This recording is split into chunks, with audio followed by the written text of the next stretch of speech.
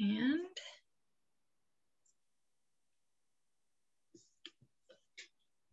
there we go.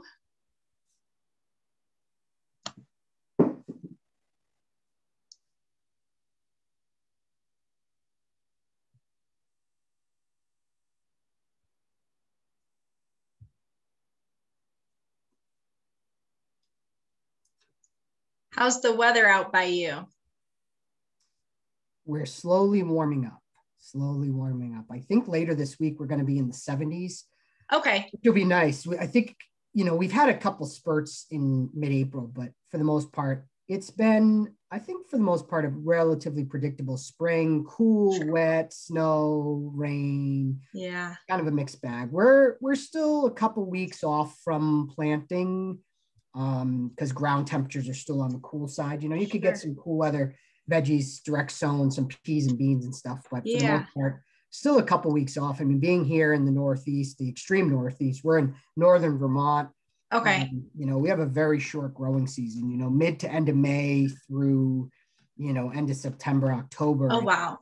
Because like I said, we had snow last week. And oh my gosh, when we do get those kind of pop up, if we get a frost that comes in, those frosts can be like 20 degrees. And so it can really, from a gardening standpoint, it can really wreak havoc sometimes and present some challenges. But it just tends to be an intense planting in growing time, because it's so short and condensed. But that's tough. But you adapt and you find things that grow best in your climate, and talk about the importance of zone and regions and stuff. So I think you adapt accordingly. And there's plenty of really cool vegetation and flora that you can establish. It's just, I think, understanding it and a little trial and error sometimes. And but no, I got a big weekend. I'll be out the veggie garden, getting that prepped. I'll do a few things direct sow, but for the most part, I'll probably wait another couple of weeks. I'll usually buy my tomato plants and peppers because, again, with such a short growing season, if you don't start them, it can be challenging sometimes. But I'll do a little direct sowing this weekend, and then I got into dahlias last year, and so I'll be planting some of those, and they can be challenging too. Like last year, for instance, everything was growing great. And we got an early frost like mid-September, but it was hard, like 20 degrees. And I didn't go out. Like you would have to put a blanket and cover them. And I didn't. And one hard frost, they were gone. And it stunk because not only were a bunch of them in bloom, which were really pretty, but I had a bunch that hadn't even flowered yet that were like big buds and lost them all, So it's kind of a little bit of a bummer, but I love dahlias. They're one of my favorites. Oh yeah. I got into them last year. They're just so much fun, and they're super easy, Yeah. But the colors they come in now, and the sizes of them. I have a 10-year-old daughter, and they have some, grow as big as her head. The dinner plates. They're just fabulous. So. Oh, that's fun. Yeah, really enjoy it. Very cool. All right, it looks like we've got 16 in so far. We'll wait another minute here before we get started, and then we'll turn it over. But we'll wait one more minute here. Let a few more people filter in. Sounds great. Hi, everybody, if you can see me.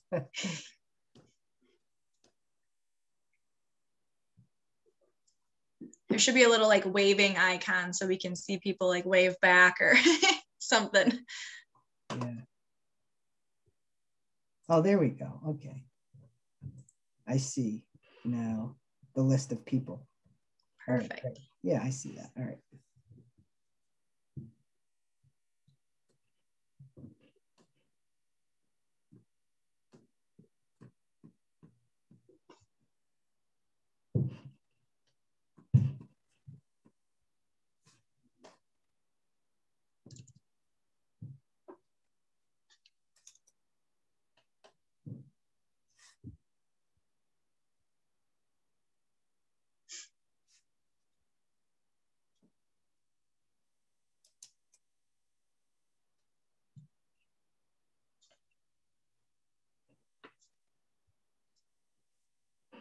All right, I'm gonna link us here onto Facebook. We'll start that up.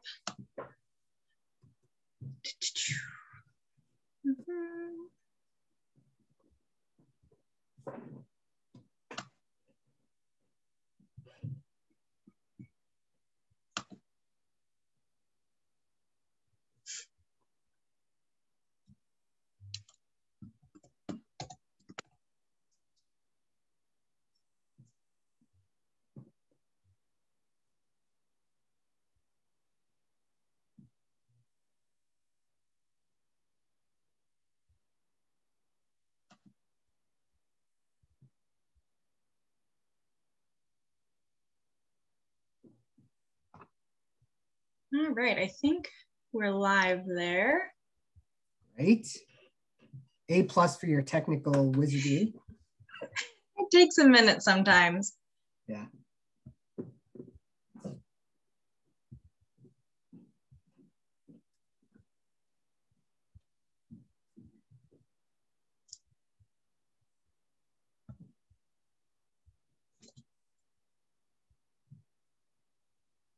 All right, I think we're gonna go ahead and get started here. Thank you all so much for joining us tonight on Zoom or on Facebook. And those who are tuning in later with our recording, we're so glad that you're joining us here at Clem Arboretum and Botanic Garden for another lecture series. I'd like to start off by saying hello. My name is Sam Burbach. I am the Director of Education and Programming, and I'm so excited to get to have this program tonight and feature Mike Lazat, who's going to be teaching us all about mini meadows. I would like to say a big thank you. This webinar is made possible by the Pauline J. and John R. Cook Lecture Fund of the Community Foundation of Northern Illinois. Through this, we're able to have some great speakers for you all to learn something new about different areas of gardening and horticulture. So we really appreciate their support. I'd also like to point out that it is still Go Public Garden Days that we're celebrating out at Clem. So we've got free admission this week. It'll go until this Friday, which is the 14th. So May 14th, we've got free admission the rest of the week. We've got some little activity kits for kids that you could pick up in our main visitor center. And you can check out what else is going on. We'll be posting stuff on our social media to see what else is going on. You can do a smartphone tour. You can do a scavenger hunt. And so lots of fun things going on. Be sure to stop out. I think our temperatures are going to be warming up later in the week. So it's a nice time to come out and see what all's blooming and spring coming to life out at the Arboretum. So for this webinar, all of our participants, you all are muted. If you've got questions, you can go ahead and type them into the Q&A box or the chat box. We'll make sure to check both of those. If you're joining us through Facebook, you can put any questions you might have in the comment box. And at the end of the presentation, Mike will go back and we'll answer some questions. So we'll check both on Zoom and on Facebook so we can make sure we've got all of your questions answered. So be sure to type those in as they come up. Just know that we won't answer them right away. It'll be kind of at the conclusion of the presentation portion. And so without further ado, I'd like to introduce Mike Lazat, and he is the seed man, and he's going to teach us all about mini meadows, something that's been a passion of his, and that he's going to share how you can create this for your own home. So without further ado, here's Mike. Thank you so much. Great. Thanks for that great introduction. Welcome, everybody. Thanks for being here. And hopefully over the next hour, hour and a half, I will inspire you to go out this spring and create your own mini meadow. So again, my name is Mike Lazat, and I've been slinging flower seed since the age of 13. I started when I was very young, and through my high school and in college years, the business that I had worked for, which is American Meadows, was a family-owned and operated company. And as it continued to grow, the opportunity came up to purchase the company. And so myself and my business partner were fortunate enough to purchase American Meadows in the January of 2009. And since, we've gone on to acquire 2 more gardening companies, High Country Gardens and Landers Seed as well. So currently, I am a managing partner and owner of 3 different gardening companies. My passion has always been flower seed. I've been fortunate enough to also have written a book recently called Mini Meadows, Grow a Little Patch of Colorful Flowers Anywhere Around Your Yard. I worked with Story Publishing a couple of years ago, and that was a fun project and just really passionate. I've been fortunate. I speak at various flower shows around the country, the Philly Flower Show, Pacific Northwest Flower Show, Connecticut Flower Show, etc. I am based in the Northeast. Our corporate office is in Shelburne, Vermont, which is basically a suburb of Burlington. And just really enjoy. I've been fortunate enough in my 30 plus years of doing this to speak to hundreds and thousands of gardeners all around the country, helping them and inspiring them to plant flowers on their property. And so I guess without further ado, I'm going to jump into my presentation. But as we mentioned, really like to have these as interactive as possible. I think we're here for hour and a half, couple hours. So certainly as I go through this presentation, and it's going to be relatively quick, get your questions down, because really like to have an engaging question and answer at the end of the presentation. So, and also Clem will be getting a copy of this PowerPoint presentation as well. So hopefully we'll be able to share it with all of you, that you can go back and look at it at a further date as well too. So, okay, so without further ado, I am going to jump into my presentation about wildflowers. And like I said, hopefully will inspire you when we're done to go out and plant this spring. So first, I'd like to start with, why plant a meadow? And certainly there are a number of reasons that you may think about putting in a meadow. Certainly things you've heard about recently, the decline in bees and monarch butterflies and pollinators in general. Establishing or reestablishing habitat is a great way to support pollinators. Conserving water, how much water goes into maintaining a lawn? It's a lot. So why not put in a meadow which takes up less water? Just cultivating beauty in general. What's better than looking out your window to a field or a meadow of wildflowers? I happen to have a 10-year-old daughter. We love every year going out and planting our meadow and seeing the flowers grow and how quickly they grow, and educating and learning not only about pollinators, but the life cycles of the plants that we'll get into and so on. So it's a great way to engage kids as well. And then obviously cutting down on mowing and the environmental impacts, which obviously these touch on a number of them, but how much hydrocarbon does your mower emit? It's a lot, and so cutting back on mowing. So again, a number of reasons why meadow plantings and mini meadows and wildflowers in general have really kind of come to the forefront in the gardening sector, say over the last 3 to 5 years. We've really seen a pretty big resurgence. Now, one thing I do want to share with you, when you hear we talk about meadow and how I define a meadow in my book, is most people right away, they go to thinking that they need a big area. And that couldn't be far from the truth, where the way I define meadow is it could be a planter box. It could be, 50 square feet, or you could be fortunate to have 1,000 square feet or 10,000 square feet or 2 acres.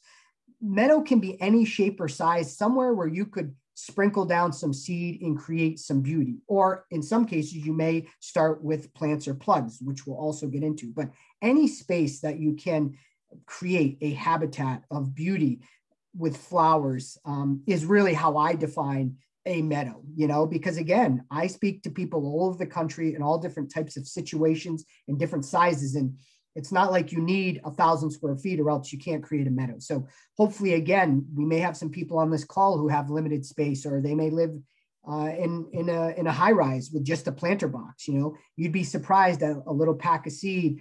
You sprinkle it down there and you can create what I would consider a mini meadow. So we're going to jump into Meadow Planting 101. And I'm going to go through quite a bit here. So again, take some notes, but you'll be able to go back and reference this at a later time as well too. So we're inspired, we're thinking about putting in our meadow.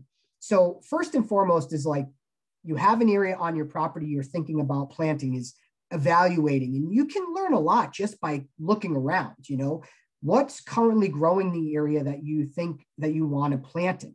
Is there growth there currently? That's usually a pretty good sign that your soil is going to be pretty good.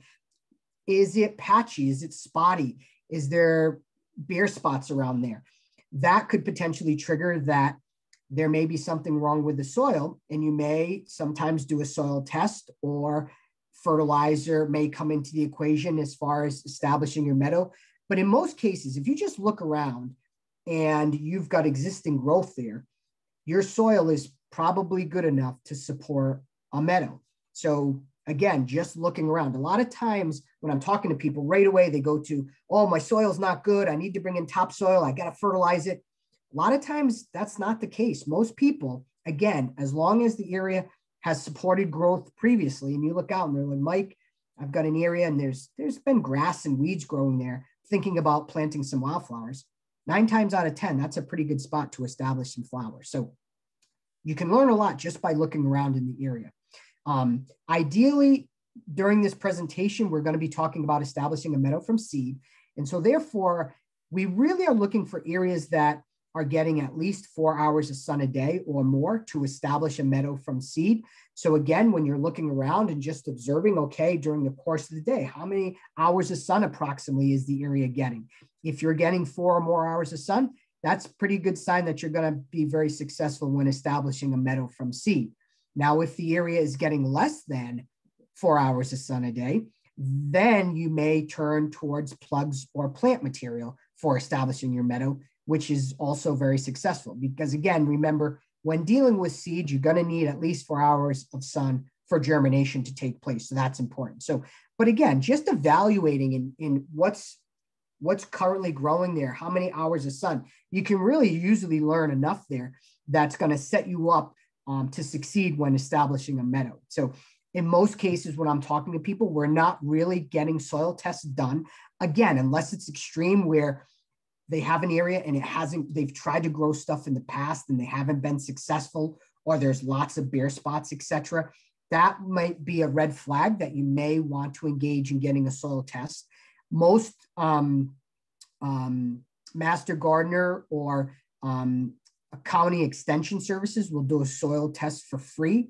And the beauty about a soil test is not only does it analyze and give you a full read of your soil composition, it usually will provide the best way to remedy it. Let's say it's high in acidity, or it's deficient in nitrogen or something. Getting a soil test done can be pretty beneficial in that regard, because it'll tell you exactly how to address the situation. But again, in most cases, when I'm talking to customers, we're not really getting into soil tests, because in most cases, there is some type of vegetation growing there, which is usually a sign that the area is good enough to establish wildflowers currently. So again, also when you're evaluating the area is understanding the soil conditions that you might have. Is it clay? Is it sandy? Is it loamy? It's important, but the beauty, again, and one of the reasons why wildflowers tend to be really popular is they're adaptable to many different types of soil conditions. So, you know, even if you have clay, there's probably a good chance you can establish flowers. What you're going to find when you're dealing with clay is they tend to be a little bit shorter than if you were dealing with a more well-drained, a more aerated soil, something like a sandy or a loamy soil. So again, one of the reasons why wildflowers are popular, tend to be popular, is they are very adaptable. Sometimes people get too hung up in, oh, my soil's clay, I can't grow anything, or it's too sandy, it doesn't hold moisture. A lot of times, and we'll get into this, is that if you choose the right flowers for those type of conditions, you can be very successful there. Planning for watering. Does the area that you're thinking about putting in your meadow, do you have access to water? If not, possibly you want to plan your planting around some moisture in the forecast, which will help with germination. In most cases, when I'm talking to someone about establishing a meadow or a mini meadow, their plan is not to be watering the area.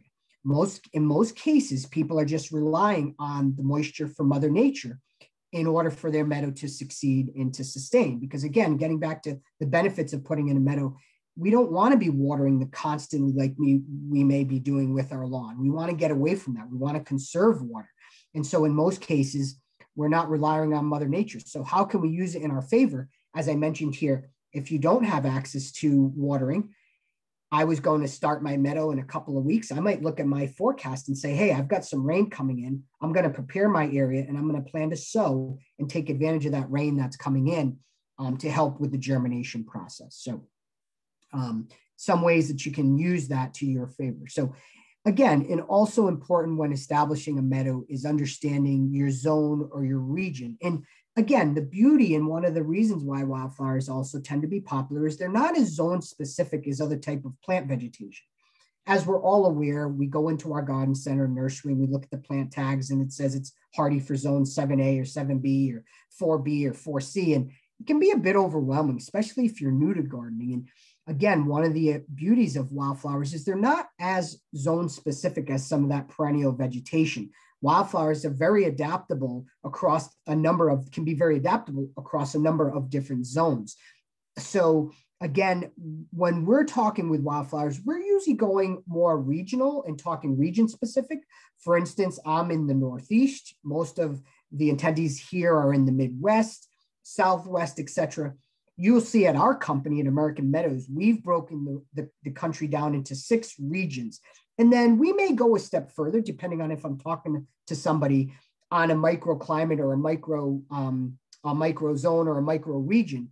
For instance, I'm here in the Northeast, I'm in Vermont, and we have a lake here, Lake Champlain. So we get lake effect off that. So sometimes it can tend to be a little bit warmer when you're closer to there versus if you're more towards the mountains. So we may get there. But again, one of the reasons why the wildflowers tend to be popular is they're very adaptable over a number of zones, which makes it really popular. So I guess if I could give you one piece of advice, don't get too hung up on your zone. I think more is being able to identify where your region is. And if you can do that, you will be able to find and select the proper mixture for your particular region and pick flowers that are going to do well for you. So, and then as I go throughout here, these are some photos of various meadows and mini meadows from customers. This one that you see here is a rock garden mini meadow out in Colorado. So as you can see there, very arid, very dry. They did bring in some topsoil to establish that, because as you see around it there, there's not as much vegetation, but they brought in some topsoil and it did very well.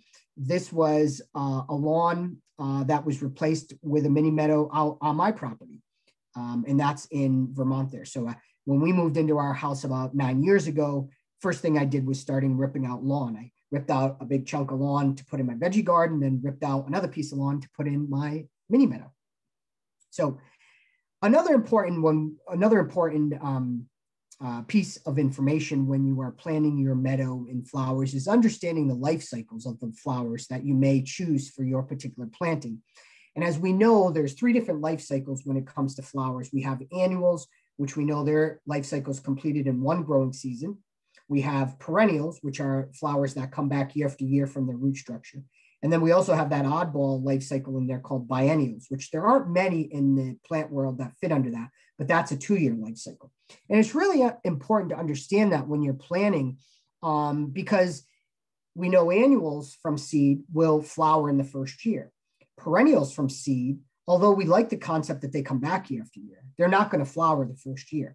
So it's always important when you're selecting the flowers or the mixture or the individual species, whatever the flowers you're putting in your mix, is understanding, because that's going to set you up for the proper expectation. I can't tell you how many times I'll be talking to someone and everyone loves the concept of perennials, as I mentioned, because they come back year after year. Well, they'll buy a mix of all perennials. And late that first year, they call me up and they're in a panic and they're like, Mike, I put in my perennials and I didn't get any flowers. What did I do wrong? And they did nothing wrong, but they just didn't realize that perennials from seed most of the time aren't going to produce a lot of flowers in that first year. So that's where, if your goal is to get some flowers in the first year and you want some instant gratification after you've done the work of preparing, you may want to incorporate some annuals into your mix. So again, really important to understand the different life cycles so that when you are talking to someone, and For instance, let's say you're wanting to put in a meadow, not only to support pollinators, but you want to do some photography, or you're hosting an event on your property, or whatever the case is, and you need or want color in the first year, you're going to want to make sure that you incorporate some annuals into your mixture. People who are in it and they're not really worried about first year color, they understand how perennials work and that it will take 2 or 3 years, they may go with all perennials. So again, just really important to understand the different life cycles, and a good quality mixture, whether you were to buy it from us or a company like Ernst or Curry Nursery. Number one, not only are all the flowers going to be listed in the mix, but it will tell you the life cycles, of course, so you'll know exactly which flowers are annuals, which ones are perennials, etc. That's really important. If you're talking to a company and they're hesitant or they're not giving you that specific information, that should trigger a red flag for you. So again, here with annuals, first year color, some of the more popular ones that we're all aware of: poppies and zinnias and bachelor buttons and sunflowers, phacelias, borage, gaillardia. I mean, the list goes on, but lots of flowers. But just again, important to understand in defining what an annual is. And as I mentioned, then we go into perennials. And again, perennials from seed, most of them aren't going to produce a flower in the first year, because normally they need to go through one dormancy cycle, which would be that winter after the seed has germinated, in order for them to set their roots and then begin producing flowers in the second and successive seasons. And so just again, important to understand that when you're dealing with seed versus plant material. A lot of people don't realize when they go into a garden center or nursery and they see that pot of echinacea or asclepias, that plant has been grown for 2-3 years. They just think it was seeded and it's in flower. And they say, well, Mike, how come, my echinacea didn't do that? Well, you didn't realize that plant you bought was 2 or 3 years old from the garden center. So just important to understand that. But perennials, again, long lasting color. You could have perennials for 20, 30 years. So again, with a little patience, lasting color year after year after year. Some of the more popular perennials that we sell, our customers really enjoy: your echinaceas, your asclepias or butterfly weed, your various lupins, various asters, various columbines, joe pye weeds, agastaki, liatris, big list of perennials. And again, just important when you're thinking about the flowers and the life cycles that you want to incorporate into your mini meadow, understanding the perennials will go a long way, again, in understanding how your meadow is going to evolve, not only in the short term, but in the long term as well, too. So important to know those life cycles. And then also the conversation of natives and non-natives. Obviously, when we are talking about supporting pollinators, we want as much native in there as possible. But again, there are some non-natives. And I think it's really important when talking about a meadow and establishing and talking about plants in general is non-native versus noxious weeds, because there's a distinct difference. I think sometimes when we talk about non-natives, we immediately sometimes think about invasive species, and that's not necessarily the case. There are things like zinnia, which we know is an annual. It's very pretty. Pollinators love it. It's native to Mexico. It's not aggressive. It's not a pest species, etc. So just understanding non-native versus the invasive species and being able to define the two, because there are plenty of non-natives that will do very, very well and fit nicely into a meadow setting. So important to understand that. So as we move along, so now we kind of understand and we're learning the different life cycles and trying to understand the type of flowers we want in our meadow. It's really important to get a sense of how big is the area that we're looking to establish our mini meadow in. And obviously you can have squares, you can have all different shapes and sizes, but it's really important to know that size, because the size of the area will dictate how much seed you're going to need for the particular project. So it's really important.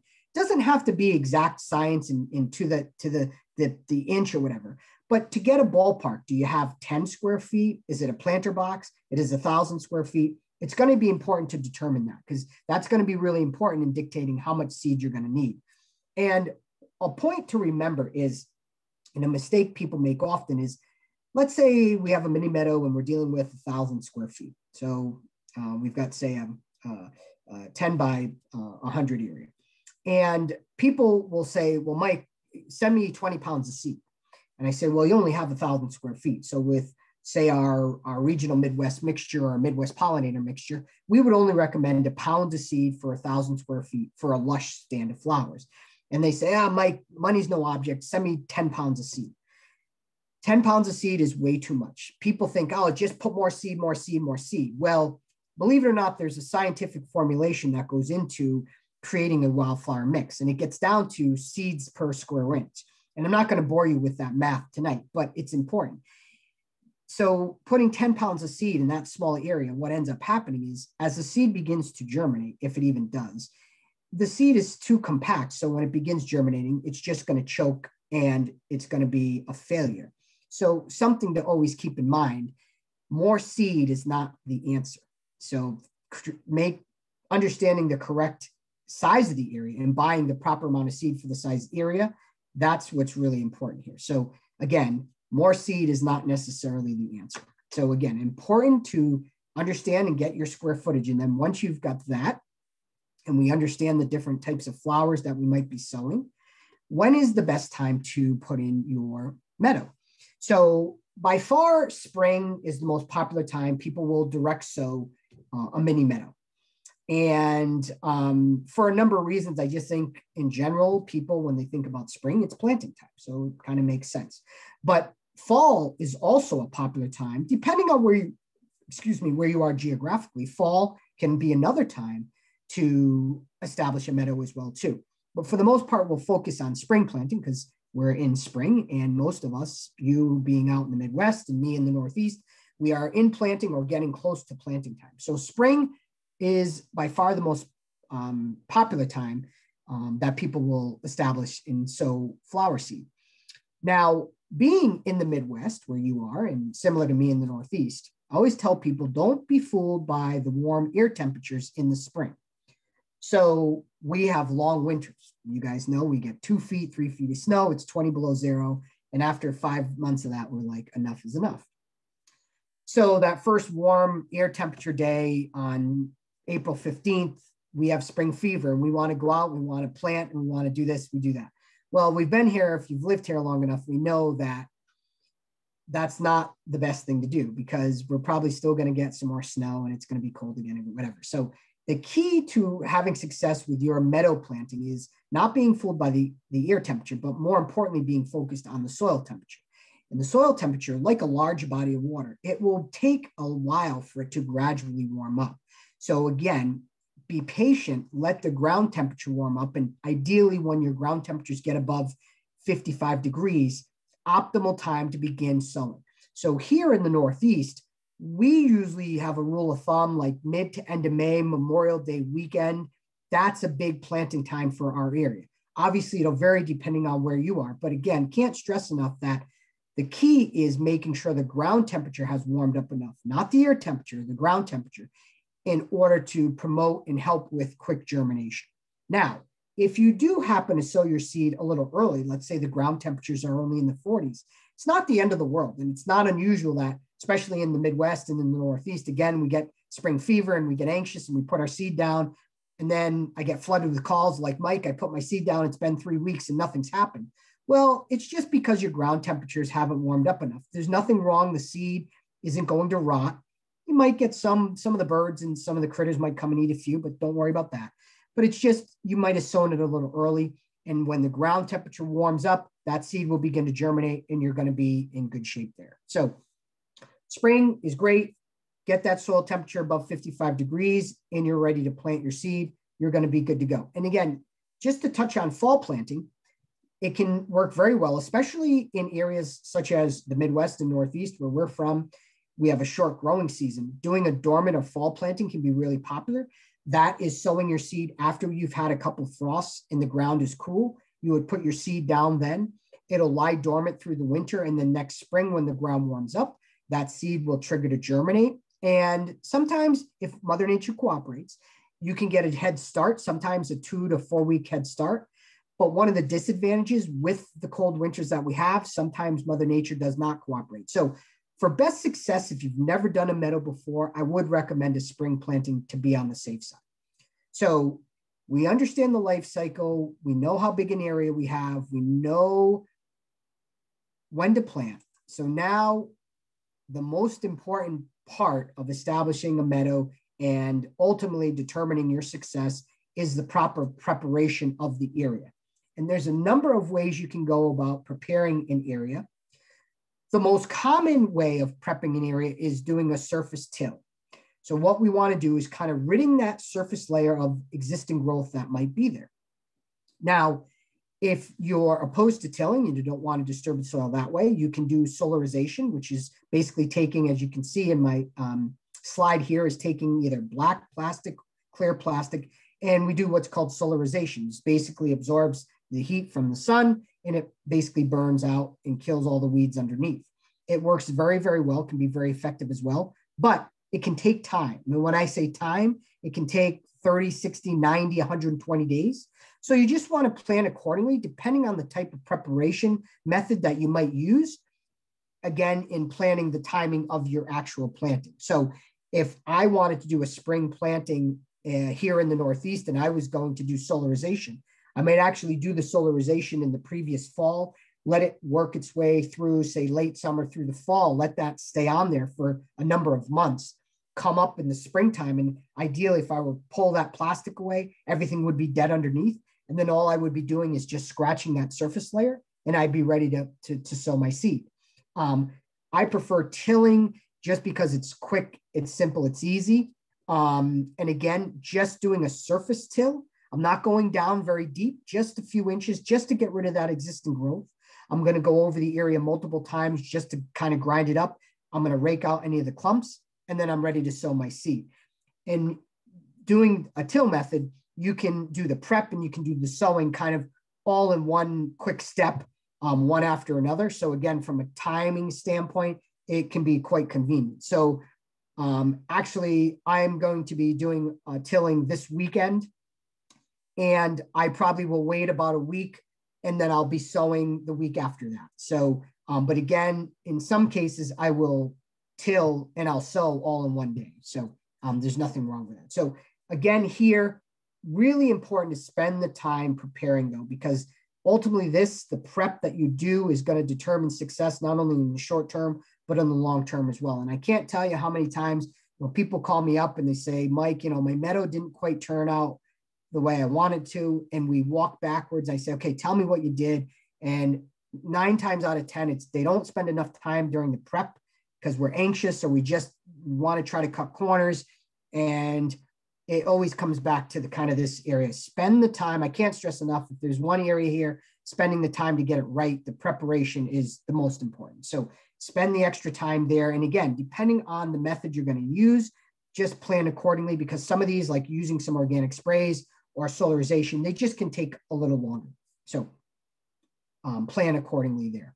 So now we've gone ahead and we've prepped our area and we've chosen our mixture and we're ready to seed our meadow. So dealing with, again, a company like American Meadows or a company like Ernst or whatever, all the seed that we're selling and handling is 100% pure flower seed. It's very different than you may have gone into a big box store and seen one of those meadows in a can or one of those bags with flashy meadow on the front.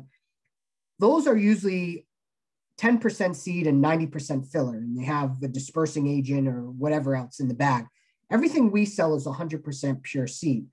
I think that's really important. All our seed is also lab tested to ensure the highest quality, purity, and germination rates possible. So again, when you are talking with a seed company, hopefully it's ours, but if you're talking with a seed company, you should be making sure that they're giving you that information, understanding the purity and the germination. Again, along with the life cycles of the flowers that are in the mix, because you may choose one of our stock mixes. At American Meadows, we offer over 50 different types of mixes, but you may also be creating a custom blend for your situation as well. So again, important to understand the life cycles, the bloom times, but also making sure you're buying good quality seed. So at American Meadows, again, everything we sell is pure seed. We are recommending, and all our products come with full instructions, but we recommend mixing our pure seed with a dispersing agent. And we found through our 40 years of doing it, that we recommend builder sand or sandbox sand to help disperse the seed. And we find with our mixtures that the density of the flower seed mixes very well with the density of the sand.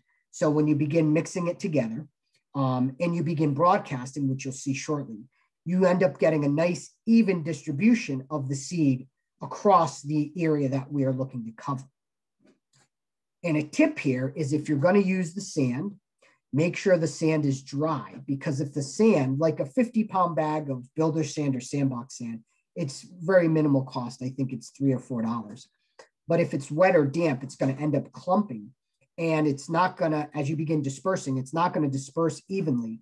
And if you were using a spreader, which you could certainly use if you're doing larger areas, a crank seeder or a backpack crank seeder, or even a twirly on a 3-hitch tiller if you were doing a big area.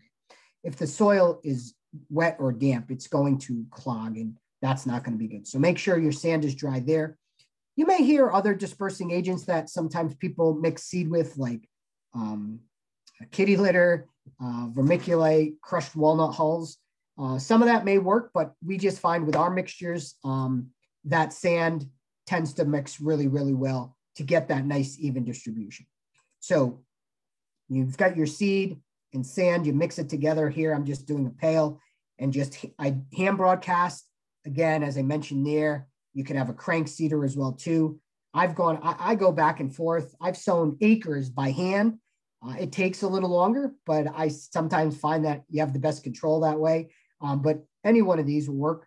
Another tip that I might recommend if you are using a seeder and you've never used it before, and you're a little nervous if it's going to, how well it's going to spread, if it's going to cover, is once you've mixed your seed and sand together, you break it up into equal parts, 2 equal parts, 4 equal parts.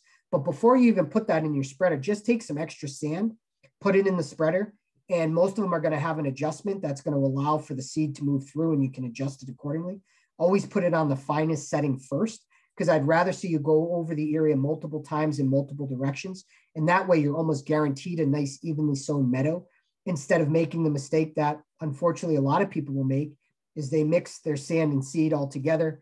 They put it in their spreader and they begin cranking, and they've only gone over half the area and they've run out of seed and sand because they put it down too dense.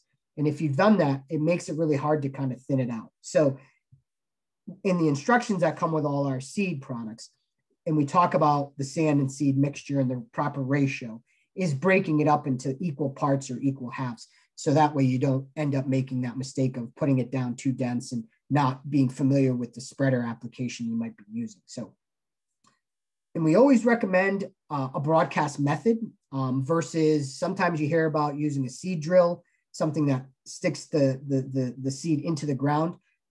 I don't necessarily like that. You'll find, I think a lot of people are always surprised when they're dealing with a good quality wildflower mix, is a lot of the seed sizes are really, really small. So that's why just being broadcast on the surface, we find tends to lead to the best results from a germination and an establishment. So something to keep in mind, you're not ever really burying the seed, you're just surface broadcasting the seed, and then we're going to follow it up with a compression of the seed into the soil. So we've broadcast our seed, and here we're good seed to soil contact.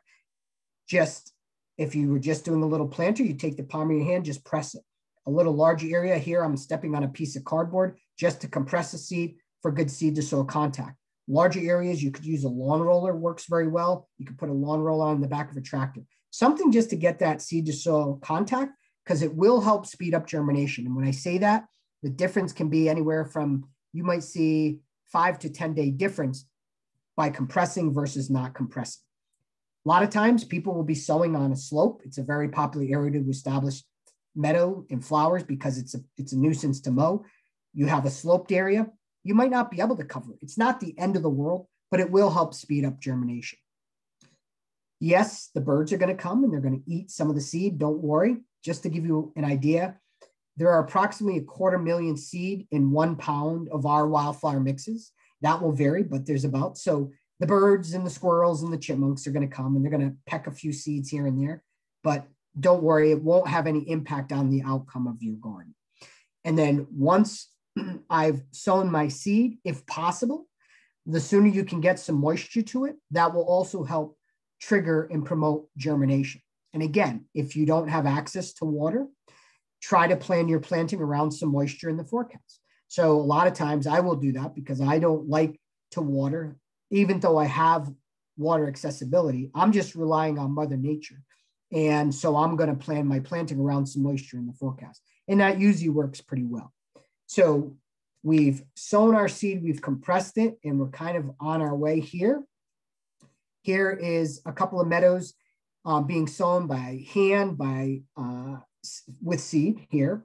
And then the one below, that's a raised bed I have on one of my properties where I established a mini meadow just using plugs in a raised bed. And so again, if you are dealing or going to use plant material, which is a great way to establish a mini meadow, the one thing I will keep in mind is that it can be more expensive. And so just keep that in mind when you're planting, because again, one of the attractions to establishing a meadow or a mini meadow from seed is it can be a much more cost-effective way to do it, especially when you're dealing with large areas. But if you are going to use plant material, plugs, etc., which can be done, just keep in mind that when you're budgeting, from a budgeting standpoint, it can be a little more expensive. But again, one of the upsides is you can get a little quicker results, obviously buying that plant material that could be a couple of years old. So your meadow is sown. We're on our way. Your meadow is alive. What to expect in troubleshooting your meadow. And we kind of do like a 30, 60, and 90 days. So 30 days. And again, dealing with a high quality wildflower mix that's lab tested. You've sown it, you compressed it, you had moisture present.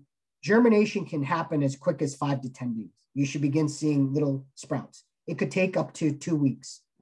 If you've sown your meadow and 20 days have gone by and you're not seeing anything, that should be a red flag. You'd want to give the company that you bought the seed from a call and say, hey, it's been 20 days. I have seen nothing. There's no germination has happened. Let's begin to try to troubleshoot. So lack of germination, nothing has happened. Things have begun to germinate, but I can't tell if it's a grass or it's a weed. Don't worry about that. Be patient. I can't tell you how many times that someone sowed a meadow and things begin to germinate and grow, and they don't know what's a weed, what's a flower. So they just begin pulling, and they send me a photo of a pile of the weeds that they pulled, which were their beautiful lupin and echinacea and cosmos, etc. So can't stress enough, especially in those 30 days, rather wait, continue to see how things develop. And then if need be, you can email me a picture of what to look for. But a nice evenly sown meadow, you should see similar type of flowers, similar type of vegetation, evenly distributed and growing throughout the meadow. And again, important as we know the different life cycles of the plants that are growing in there, if there are annuals in there, that they're going to come into bloom in 60 days or whatever the case may be. And if we're dealing with perennials, they're not going to flower the first year, but things such as echinacea and lupin and daisies, chrysanthemums, etc., they're pretty easy to identify. So you begin that learning process of what those little seedlings look like. So that way you can really set the tone and really understand how that meadow will continue to develop and have more confidence as things begin to grow, what should be pulled and what you might not want to pull. So just important there. But again, just stress enough to be patient, especially during those first 30, 60 days. Again, through my experience, get a lot of calls from people. They're nervous, they're anxious, and you get into 60, 65 days and things begin to flower and they're pleasantly surprised as their meadow begins and starts to bloom, etc. So just patience during those first, 20 to 30 days, really important. And again, we get into 60 days or whatever the case may be, more vegetation. And again, you should see similar types of plants throughout your meadow. Again, having an understanding of, am I going to see flowers the first year? If you put annuals in there, you certainly should. And it's also important, again, dealing with a reputable seed company, with the list of the flowers that are going to be in your mix, you should also it will give you the bloom times as well. So I think it's important to understand that. I get a lot of people who they want to, or they come to me with a list to do a custom blend because we do a lot of custom mixes. And They say, Mike, here are my 7 favorite flowers. And I say, oh, this is great. They didn't realize that those 7 flowers all bloom in the middle of the summer. And they have nothing for late summer, fall, and they don't have anything early. So it's important, and I'm constantly educating people on understanding the various bloom times of flowers so that we have flowers that are in bloom throughout the whole season to really enjoy and maximize that growing season. And again, at American Meadows, we have over 50 types of mixtures, and most of the mixes that we sell will give you continuous blooms throughout the course of the season. So that's really important. And again, it's not only at American Meadows, but any reputable seed company can walk you through and help educate you to make sure that the mixture that you may be choosing is going to give you that consistent flowers through not only throughout the first season, but also in subsequent seasons with those perennials. So you have continuous bloom throughout the entire season. It's really important. So you get into 60 days in your meadow, then you get into 90 days in your meadow. And again, you know, if the photo up top there with a bunch of the Cosmos biponatus first year, that's first year annual color. So that would be expected, and you'd understand that in that first year, boom, you have those colors in that first year really comes to life. You see the smaller meadow that's along this fence line here. That is second, third year growth from Rudbeckias. That's in the middle of the summertime. So you've got some Rudbeckia hirta in there, you've got some Rudbeckia gloriosa, and then there's some echinacea in there, which doesn't bloom until a little bit later. But again, just important understanding those life cycles of annuals and perennials and that expectation in getting to learn what is in bloom and what blooms at certain times of the year and it's a lot of the fun in creating a meadow. You've got some borage in bloom there with that bee, etc. So again, just really important with those life cycles and understanding your meadow and what comes into bloom at what time. You know, again, a lot of this photo here, this is all first year color coming from some annuals. This is a pollinator habitat that I have on my property.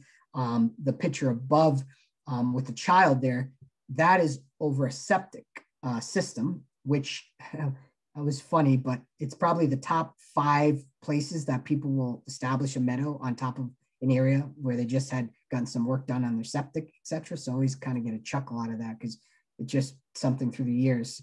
I must get, during the peak of the season, 1 call a week of someone who's going to establish a meadow on a septic area. So a great place for it. And again, not all meadows are big. Here's a small railroad ties meadow out in Arizona. Again, a lot of, first year color there with those, with some of the annuals. You got papaver in there, Cosmos geoffrioris, Coreopsis tinctoria, etc. And then you have a nice set of established perennials. And the nice thing about that photo there is they've created that setting. And I think that's important. And we'll talk a little about this as far as the different types of meadows and inspiration for meadows. This sitting area amongst those perennials is a great way. It's a lot of people, I will always ask them, like, how do you want to enjoy your meadow? What do you want to get out of it? Do you want to do, maybe you want to do cup bouquets, photography, you just want to go out and sip a cocktail out there, etc. So things to think about when you're planning the size and the shape, because they come in all different shapes and sizes. And again, that's a big part of the fun. So again, these are customers, the current customers I work with. This one, the photo here on the left with the cars, that's what we call a hellstrip. It's that grassy area between the sidewalk and the street. This is in downtown Burlington here, a colleague of mine. They were just sick of it being mowed, and they called up the city and they said, hey, we want to establish a little mini meadow on this hellstrip. So they went out there and they prepped it, and they created this beautiful swath of color there. And again, great for bringing in and attracting pollinators, especially in that suburban setting, recreating some of that habitat. The stone house you see there, that's in Rhode Island along the coast. That's a house that's featured in Landscape Architect magazine. And they had that was a larger meadow there. It was about an acre to an acre and a half of a custom mixture that I created for them. They were sick of mowing and maintaining it. And they said, Mike, we're going to till all this up and we want to put in a meadow. And real fun project there. But again, a great way to cut down on their carbon footprint there of all the maintenance that goes into a meadow and the pesticides and all that kind of stuff. And we have our meadow and it's in bloom and we're really enjoying it. And it's maintenance and suggestions during that first year. So with our meadow in general, and the maintenance is we always do recommend knocking it down once a year. Now, when we say knock it down is just cutting it, some way to cut it down. You could mow it, you could weed whack it, something just to knock it down. And what that is doing is help disperse the ripened seeds that the flowers produce at the end of the growing season. But I think a number of years ago, I used to recommend cutting it down in the fall, but I've kind of changed that a little bit and kind of going to more so of knocking it down in the early spring. And the reason I've been saying that, and we get back to trying to support pollinators and pollinator habitat, is keeping those seed heads in the seedlings and the debris and in the dead, let's say dead, the stalks and the flowers there through the winter without disturbing them, because pollinators will go in there and nest. So cutting it down or cutting it back once a year, I've been recommending to people to do that in the spring. And you want to wait in the spring until after you've had at least a week or two of temperatures above 50 degrees, because by then the nesting creatures would have woken up and kind of left the nest. So not cutting it down once a year, ideally doing it in the early spring. If for whatever reason you're not able to, maybe you're too busy in the spring and you want to do it in the fall, it's okay. Something just to knock it down, which again will help disperse the ripened seeds that the farmers produce. The fall can also be a good time to add more seed. So let's say your meadow filled in, but there were some bare spots. So the fall is a good time to identify and address those. Maybe there's some spots where you had more weeds and grass than you would have liked. You can go on there with a steel rake, or maybe just pulling them by hand, roughing up, and then sprinkling some more seed, either in the late fall, or you could add some seed in the spring as well too. So again, another way to address some of those bare spots, to do potentially a top dressing to fill in.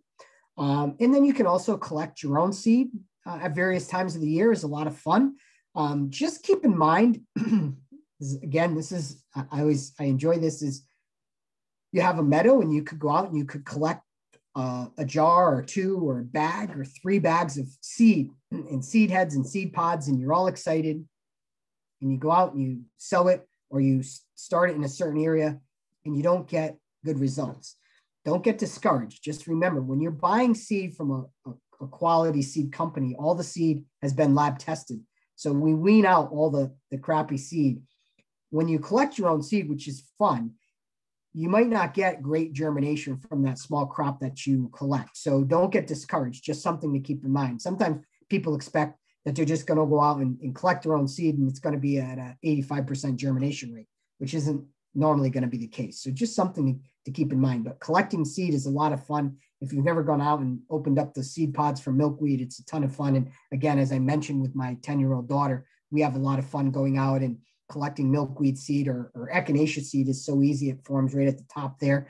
We usually have a lot of competition with the birds that are around, et cetera, but it's a lot of fun. So, and sometimes more so when dealing with larger areas, you may sometimes hear about burning an area, which can be an effective way to maintain an area. I normally, as you can imagine from legality standpoints, I don't recommend burning to customers, because God forbid if I recommended it to you and you then burned your house down, that would not be good. So most of the time it's on a larger scale. And if you were thinking about using burning to maintain, and make sure before you do anything that you consult with your local fire department and get the right permits, et cetera, for that. But maintenance for a meadow, basically cutting it down once a year. You could do it in the late fall. I prefer to recommend you do it in the early spring, and then adding some more seed, possibly in the late fall or in the spring as well too. A good time to potentially boost up your meadow if need be. So other reasons or why people may put in a meadow, planting meadows with a purpose. And I've touched on a number of these throughout my presentation here. Planting for erosion control, really, really popular. You've got that steep area. It's a nuisance to mow. It's a pain in the butt. Doesn't hold soil very well. Really popular because, again, with the root structure of wildflowers and the durability of those perennials, they're really good for that erosion control. The hellstrip meadow I mentioned earlier, that kind of area between the sidewalk and the street. I have one in front of my house. Great place to establish some habitat, some color, some beautification to your neighborhood. A deer-resistant meadow. I get a lot of people in the Northeast, in New York, etc., Pennsylvania area, lots of deer around. They can be a nuisance. The great thing about a lot of wildflower varieties, they don't tend to be high on the list for edibles for deer. So they can be a great solution for creating some habitat on your property that keeps some of the deer at bay. Obviously, as we've talked about throughout the presentation, how critical establishing a meadow or mini meadow can be for host plants for pollinators and just supporting pollinators and pollinator habitat in general. Establishing a meadow in areas that tend to be very damp or wet. Again, those can be challenging from a mower, from a tiller standpoint. Adding some things like Joe Pye weed and various monardas, et cetera, do very, very well in areas that tend to be damp throughout the entire year. So getting back to understanding the soil and your soil conditions and the type that you're trying to establish, if it's wet or even if it happens to be dry. Let's say you're dealing with a very sandy soil, very well drained. When it rains, the rain just seeps through. It's good to understand that, because then you can begin to buy and pick plants in seeds and varieties that do well in those various conditions. So, these are there's a number of others, but these are just some of the more popular ways and reasons why people will establish a meadow on their property. And so here again, just some more inspirational photos for you. That's again Lily in her first year meadow over her septic area, shortly after they built their property. You've got some bees on some zinnia here. Here again, getting back to how I define meadows and mini meadows. This was just a little planter. They sprinkled a small pack of seed, and you've got cineglossum in there. You've got some linearia. You've got some larkspur. Again, just adding and creating some beauty. This was somebody here that took their walkway to their house and got rid of the lawn and created this beautiful swath of meadow there. Really nice. Again, obviously supporting the pollinators with Asclepias, the bees there going into the Asclepias, and the railroad ties there, really nice. Again, this was my pollinator habitat on my property, where I took away some of the lawn and established the other photo there, that small, again, kind of a hellstrip planting. That's a client of mine in a small town in Switzerland. And I've been working with them for about 10 years now. And he started with a small patch on his property, and his little village enjoyed it so much that they went around town now and they plant those little swaths of mini meadows all throughout the downtown area. It's really, really cool. Here, a couple projects. So again, when you're thinking about establishing a mini meadow on your property, how do you want to enjoy it? This was a great photo where they put a little walkway through their meadow so they can go out in the middle of it and probably take some photos and really enjoy it from different angles and different directions, which is really cool. The photo there at Sunday River Ski Resort in Maine, that was a custom mix I did for them, where on their slopes during the summertime, they're sick of maintaining and mowing it back. So they planted a bunch of wildflowers in it. So again, another way of establishing and being inspired to put in some meadows there on obviously on a much larger scale. So hopefully through this presentation, I've inspired you to get excited and think about putting a mini meadow on your property. Certainly that this is going to wrap up my presentation. I know I went through it pretty quickly. I hope that you have some questions for me, because I am here to answer all the questions you might have. Like I said, we will have the presentation on PowerPoint, so you can share it. You can go back and review it as well too. So again, want to thank you for having me. Hopefully I've inspired you to plant a mini meadow on your property. I don't think we mentioned, but we are going to have a raffle. I think we're going to take all the everyone who signed up, and put them in a hat, and I'm going to pick a winner, and we're going to get a copy of my book, signed copy of my book, and we'll send you a pound of our regional pollinator mixture as well too, so you can put in your meadow. So thanks again for having me. This was great. And I guess we're going to open it up to any questions that you may have.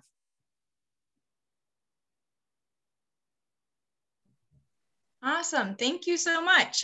This is really inspiring, great photos, and definitely a lot to think about, and hopefully start some meadows. So I'm going to open up some questions here.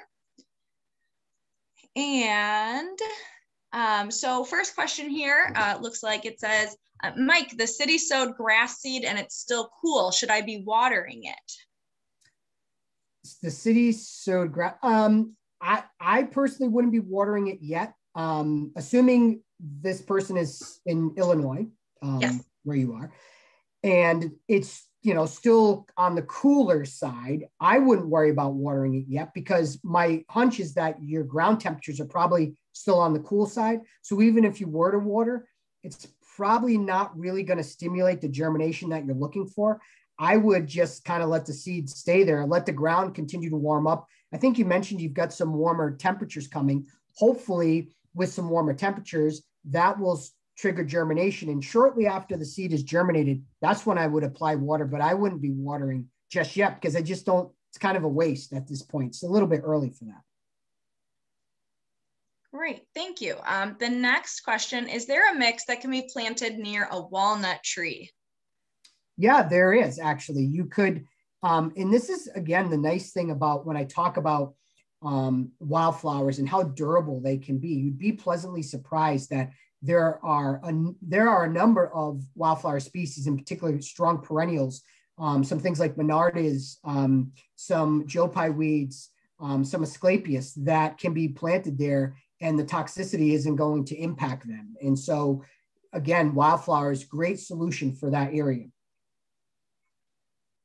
Perfect. That is definitely a troublesome area for many. It can be, yeah. How about, can the wildflowers help a fallen down rock wall? I mean, I guess it would just depend on, I mean, I would say yes, because of course that's probably a biased answer, but I think a lot of it would just depend on the aesthetic or the look that you're trying to achieve. I think if you were looking like, let's say you hypothetically had a rock wall and it had fallen down and, there was rocks there, you could certainly, some things that come to mind are creating like a low profile, kind of almost like a ground cover-ish that could creep down below it, something like that. I think you would just have to plan on that accordingly, unless you wanted, because most wildflowers in general, they're going to be average between 2 to 4 feet in height. So that height could be a little detrimental because it could block the rock wall from an aesthetic viewing standpoint. So again, when dealing with a reputable seed company and getting recommendations for trying to solve for that, it's not out of the question. It's certainly doable. I think it would just be the personal preference of this person as far as what the look they're trying to achieve. And yes, it could be established with incorporating wildflowers. Great. Ooh, how do you handle tree seedlings, especially in larger areas? Yeah, that can be challenging because we have a lot of oak on ours and dropping acorns like crazy and so on. So, I mean, most of the time I'm pulling them. And the reason I'm pulling, which is not fun, but I'm not bringing herbicides or chemicals onto the property. So, depending on how you feel, potentially there are chemical applications. I'm not a big fan of using chemicals. So unfortunately, for better or worse, I'm pulling those. I think sometimes it'll come down to personal preference. Sure. And then what if you can't mow your meadow? There are rocks in the soil and it's in town. Sandra has been breaking off the larger plants in the spring. Do you have any recommendations? I mean, yeah, if you're not able to get a mower across because there's rocks or whatever, sometimes you can find those old handheld I don't know, the cutters or whatever, and you're just going to cut it. Because again, you don't have to scalp it. It doesn't have to be like perfectly manicured. All we're looking is just to knock down those seed heads. So I will go out with my weed whacker and just weed whack it down, and I'm not going anywhere near the ground. I'm keeping mine cut like 5-6 inches, because you'll be pleasantly surprised just knocking it down within a few months in the early spring. that new growth, my lupins, my echinacea, my rudbeckias, or it comes up so quickly in those cuttings and the dead debris there, you don't even notice it. You don't even see it anymore. Sure. So if you have annuals the first year to continue the next year, do you reseed it and kind of start over or rely on it to self-seed? Sure. So to answer that, it's going to be personal preference. I can tell you in our experience at American Meadows, it's super, super popular. Our mixtures that we sell actually combine both annuals and perennials. And for the reason of everyone wants instant gratification. They like the fruits of their labor. They did all this work to prep. I want to get color the first year. You can get that from those annuals. But they also want the perennials to come back year after year. So a lot of our mixtures have a mix of annuals and perennials. So you kind of get the best of both worlds. But to answer the question, that's all personal preference. But it's important to know that if you were to go just annuals, yes, you would probably have to do the prep work of planting them every year, because assuming your customers are Illinois, I'm in Vermont, it's not very likely that our annuals are going to self-sow at the abundance we would like. Our winters tend to be really cold, so you don't get the reseeding that you get if you lived in the Carolinas or Virginia or Georgia, where they have mild winters. So like things like zinnias and cosmos and poppy, down there, they reseed for them really relatively aggressively. In the Northeast, in the Midwest, it's not as likely. So if I'm talking to someone and they like annuals, I'm always recommending you're probably going to have to plant them every year, because the chances of them self-sowing are not as robust as if you lived in a warmer climate. Sure. And just to build on that, since you brought that up, would you, I'm throwing in my own question here, but would you do that after you cut everything down then and just kind of follow that up in the spring? That's exactly correct. Yep. Perfect. And it'll depend on, how much preparation you may want to do after you've cut it back. You might take a steel rake and just rough up some pockets and just do a top dressing of some of those annuals every year, if that's what you're looking to do. Yes. Great. Is there a certain type that works well on a big hill? Yeah, certainly. If I'm going to recommend somebody who's sowing on a hill, a steep hill, I'm always going to recommend a high percentage of the meadow be in perennial. Now, perennial are flowers that come back year after year, but more importantly, when I'm dealing with a hillside, I want structure. I want roots and structure, and perennials establish root structure to help hold the soil from erosion.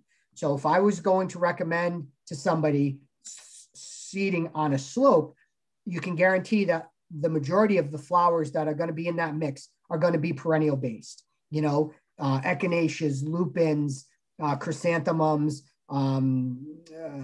monardas, asclepias, etc. There's going to be a high concentration of perennials, because perennials are flowers that tend to establish the root structure that are much better off at holding the soil, especially for erosion purposes.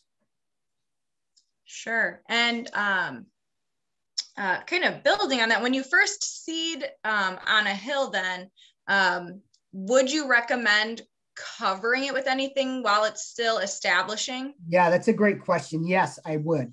And I didn't really touch on that in my presentation, because we were just doing a nice flat area. Sure. When you are dealing with a sloped area, I will recommend that you do a coverage of straw, and make sure it's straw, not hay, because hay can contain seeds. So do straw. And when you're covering with straw, we don't want to put it on so dense like we may be familiar with when we're doing grass. We still want to cover it, but we want to make sure that sunlight and moisture is able to penetrate it so it doesn't hamper germination. So a coverage of straw, but more, on the light side per se. Still want to be able to see pockets of soil peeking through there, because again, ultimately we want that germination to take place. Great. Here from Amy, we purchased a small rundown par 3 golf cart course that is no longer a course, just a residence. Is there something that can be planted on the old greens? It's mostly sand and weeds now. Well, as long as there are weeds and the area supports growth, weeds, grass, etc., yes, you probably could establish wildflowers there.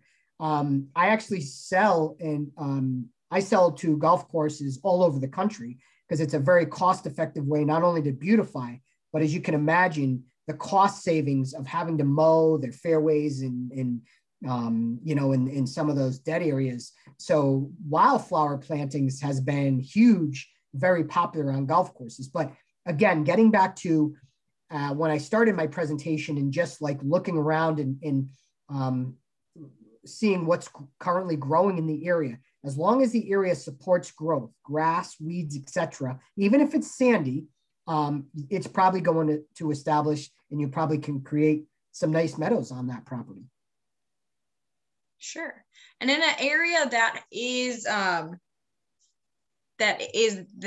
has a lot of weeds, that's been kind of left for a few years, of your preparation methods, is there a recommended one? No, not really. I mean, they all can be just as effective. I just think the key there is, number one, spending the time to do it and do it right.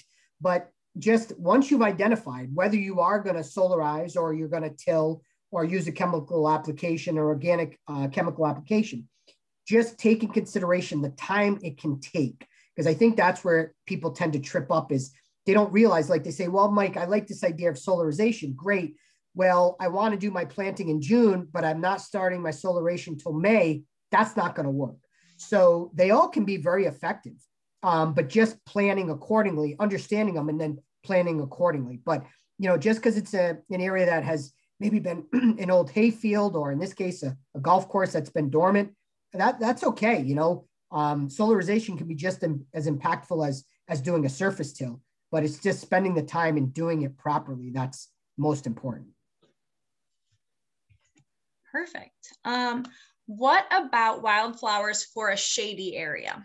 Sure, that's a great question. So it certainly can be done. And again, the durability and one of the reasons why wildflowers are so popular is they can establish in what I call a semi-shade area. But I think, and this is the big thing is, as I mentioned in my presentation, is defining shade or part shade. So ideally, if you were going to start your meadow from seed, you would want at least 4 hours of sun or more a day. If the area is getting less than 4 hours of sun, you could still establish a meadow, but you may end up having to go with plants or plugs. So again, just planning appropriately. And if you have to go the plant material route, just keep in mind that it may be a little more expensive, but can it be done? Yes. And again, it also gets back to in the area that you may be thinking about establishing a meadow, if it happens to be shady, is analyzing, just looking like what's growing there now. If it's shady and there's a lot of bare spots where there's nothing growing there, that probably tells me it's not getting, very, very limited sun. And number one, you may have to address the soil, and that could come with a soil test.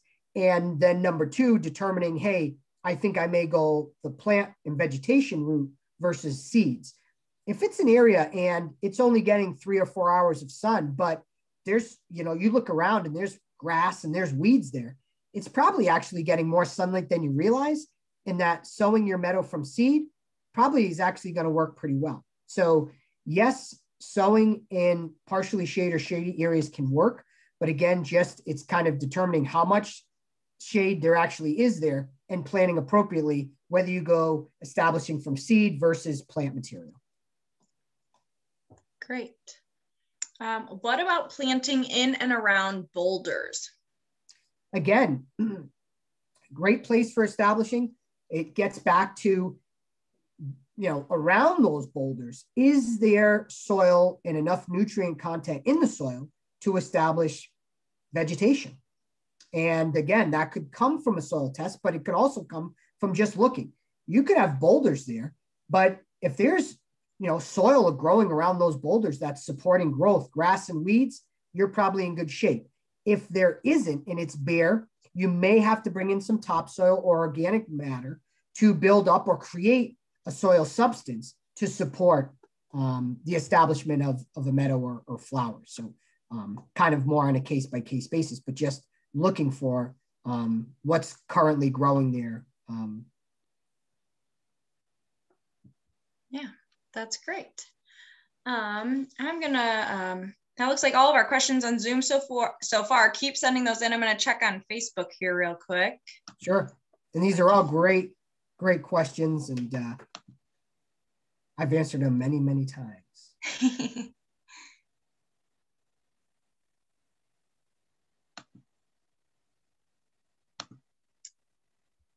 Let's see.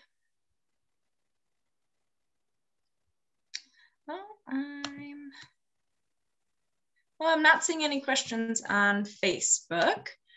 Okay. So I think we're good there. Let's check here. Any other questions here on Zoom? Send them in here real quick if you've got them. We do have some time still available.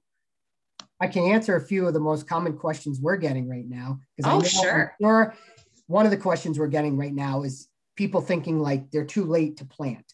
And so being in the Northeast and you guys are in the Midwest, we're like in prime planting time right now. Even in our area of the Northeast, quite frankly, we're still like a little bit early. And the reason I say that is our ground temperatures are warming up and the air temperatures, like I think it's going to be in the 70s later this week, which is awesome. But as we were talking about before we opened up the forum here is what we run into in the Northeast is like, we could get frost still, or we could get like 3 inches of snow still. So if I try to gamble and put my mini meadow out early, and let's say the seed actually does begin to germinate, the little seedlings can be very susceptible to cold weather. Now it's one thing if we have a frost predicted and it gets to 32 or 30, and then it bounces right back warm again and we're good to go. But unfortunately, where we live in the Northeast, we could get a frost next week and that frost could be like 20 degrees and that would zap my mini meadow. So living where we are, I always recommend people to play it on the safe side, sometimes plant a little later than try to gamble and plant a little early. But we are, we're kind of in that prime planting time or we're not quite there yet. But when is it too late to plant? Being in the Midwest and the Northeast, we kind of have this luxury where like now through mid to end of June is a great time to be establishing a meadow. So you kind of have, a nice month to month and a half here that, is a great time to be putting in a meadow or thinking about putting in a meadow. So even like early June, mid-June, still have time in the Midwest and Northeast where you could still establish a nice patch of flowers. So something to keep in mind. You're not late and you still, we still got a nice month and a half window to be planting. Sure. Do you find that the later that you would sow a meadow from seed, if you did wait until June or so, do you recommend a little bit more maintenance that first year as far as watering and that sort of thing so that the little seedlings don't fry in the heat? Yeah. Fry out. Yeah, definitely. But that said, again, kind of taking advantage of where we live, like in the Midwest and the Northeast, we don't really like even mid-June here in Vermont, like we're in the 70s and like low 80s. It's like primo time. Sure. Now, obviously, if it went to the 90s and it was, early June, yes, you may have to, potentially water it more or give it more care or hope that we get some moisture in the forecast. But again, being where we are, not, that early June timeframe, we're still like on the cooler side, which again makes it optimal for sowing. But yes, to answer your question, if you could, or if the temperatures all of a sudden did spike up into the mid 80s, high 80s, low 90s, it would be ideal to get some moisture to it just to kind of speed up the germination and the growing process to eliminate some of that stress that could occur from that unusual heat that you could experience at that time of year. Yeah, perfect. All right. Another question. We got two more that came in. What do you know about the jumping worms, if anything? Nothing. I don't. Nothing. No. Okay, no problem. It's kind of interesting. They're not necessarily new per se, but there's been more research, and I don't know quite as much about them either. Besides, they're not the type of worms we want in the garden. Jumping worms. Okay. Yes. See, I learned stuff at these. So Yeah. it's not something that I've heard from customers Sure. or, complaints or anything. But again, I haven't, it's not something that's come up, but now Sure. I'm intrigued. So I'm going to go do some. Yeah, look it up.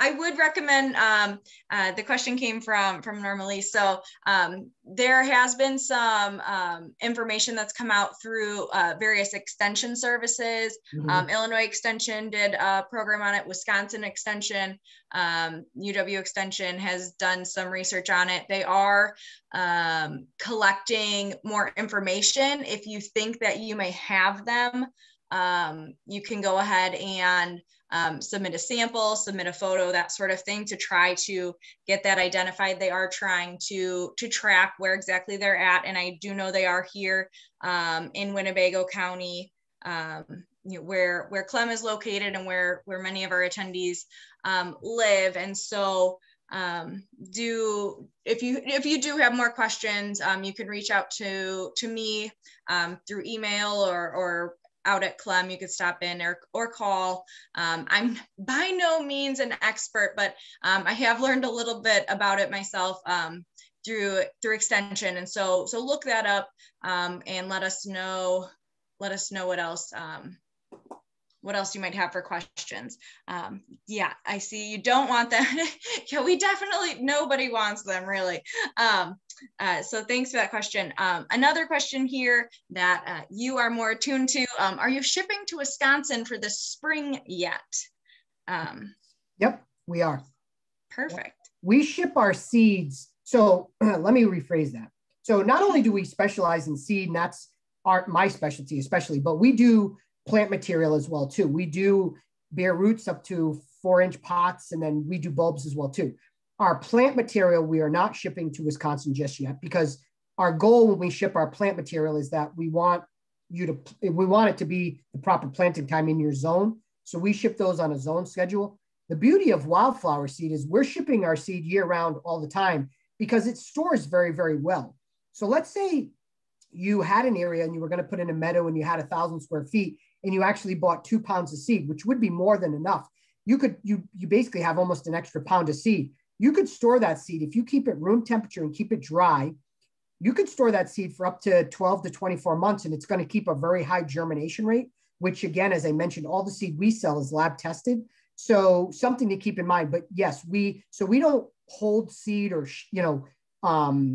delay shipping on our seed. It's constantly going out the door. We're shipping that year round, et cetera, because we network with growers all over the country on our various species and mixes that we formulate. And so we have fresh crops of seed coming in year round. So we always kind of guarantee like the freshest quality seed possible, and it also, as I mentioned, is all lab tested to guarantee that as well.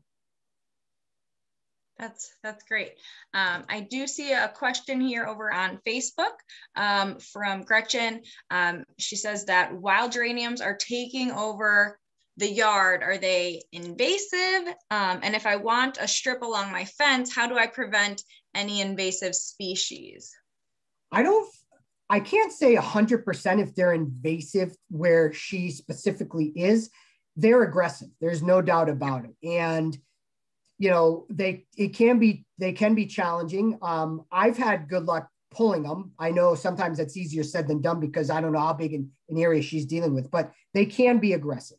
And so if there were wild geraniums present and you might not be able to eradicate them, or it can be challenging, what I would recommend is if you were planting some species, some wildflowers or wildflower mixes, getting back to leaning more towards some more aggressive perennials, things that can compete with the geranium, things like the echinaceas, like the lupins, like the chrysanthemums, like the monardas, like they're just as aggressive, and they would be able to compete once they were established and commingle with something like a wild geranium. But because in the Northeast here, we don't consider geranium invasive, but it is aggressive.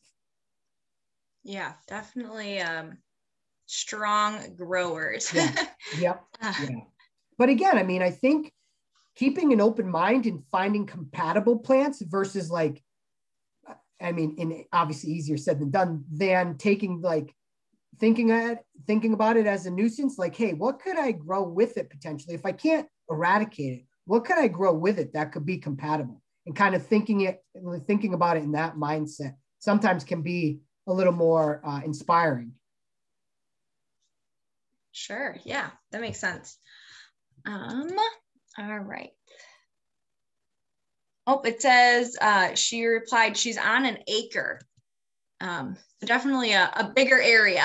Yeah, great. Well, again, I mean, like I said, for an acre, you know, and she was going to sow some of that with a meadow, I would plan on some really nice, hardy, aggressive perennials that will be able to compete and be compatible with the geranium.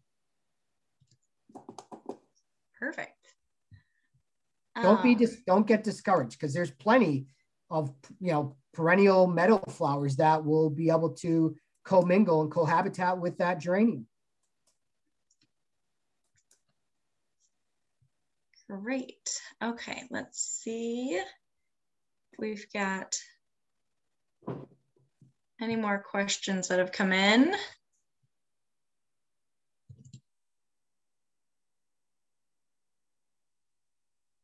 I don't see any more questions. If there's any other, you know, really popular or most common questions that that you received that you might want to share, that might be something, you know, maybe we hadn't thought of yet. Love to hear that. Otherwise, thank you all so much for joining us. We really appreciate, Mike, we appreciate you being here.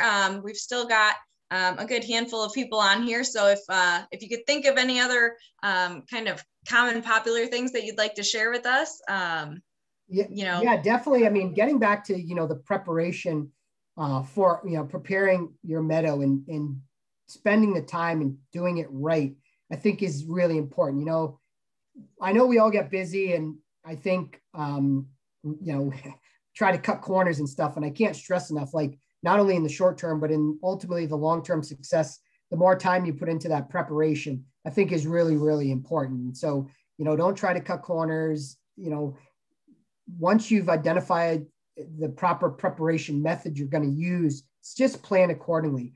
And then I think also too, in wanting to inspire and set people up to succeed, I think in gardening in general, we get excited, we get inspired, and we're all amped up to go out and do something in the spring. It's okay to start small and ease your way into it. I feel like a lot of times people bite off more than they can manage. And what ends up happening is life gets in the way. All of a sudden in the midsummer, the time you thought you were going to spend watering or weeding or maintaining your meadow gets interrupted by the rest of your life. And then we tend to, we get discouraged, you know, and we're like, you know, my garden didn't come out the way I wanted it to. And so just kind of advising people that, like, for instance, the lady who has an acre, and that's great, but maybe just start small and just do like a little small area first and learn and see what does well, what doesn't do well.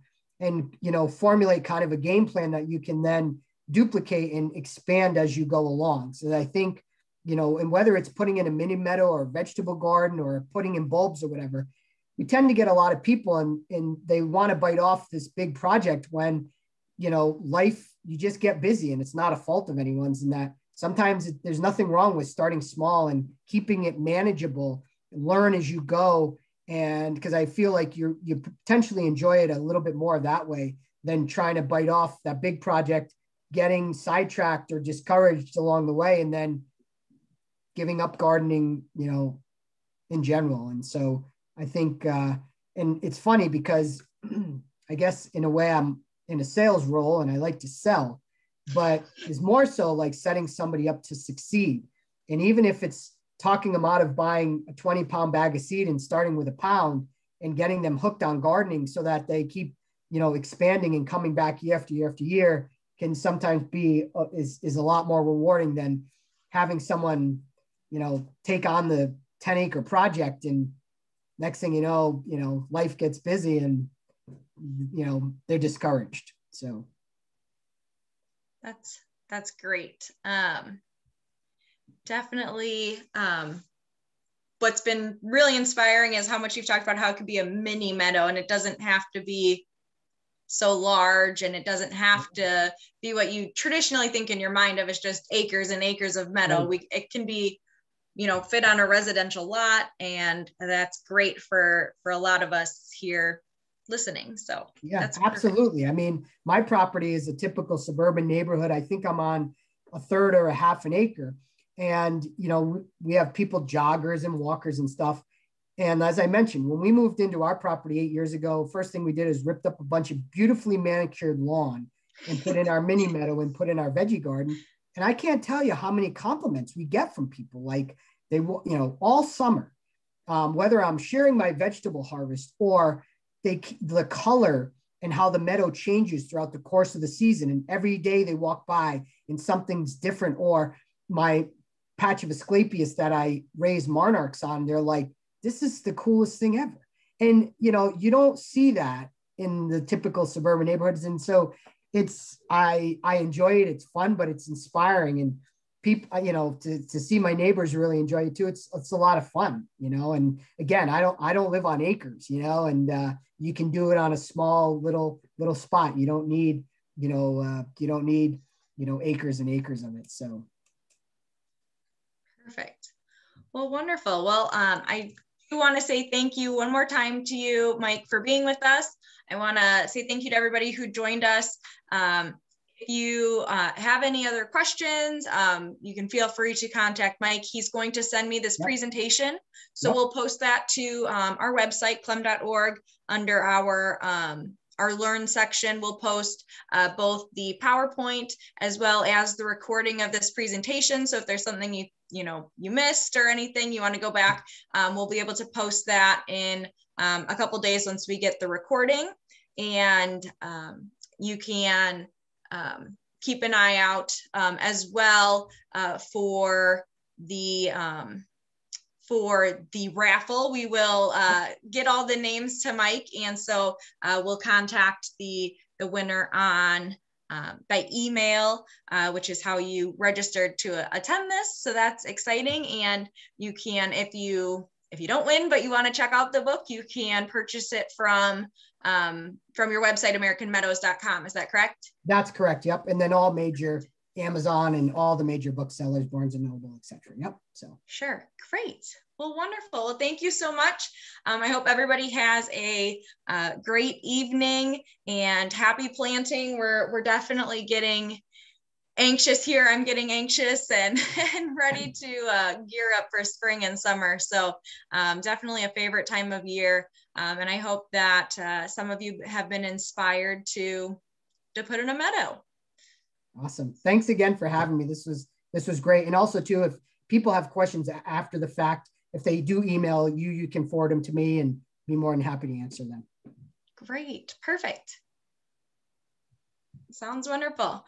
Well, have a good evening, everybody. Have a good evening there on the East Coast. It's a little bit later for you. And we will hopefully see some of you out at Clem this week for Go Public Gardens Days, or just anytime this spring and summer. And thanks again for joining. Have a great evening. All right. I guess I could have turned this on, but thank you again. I appreciate it. My pleasure. We'll contact you with the names of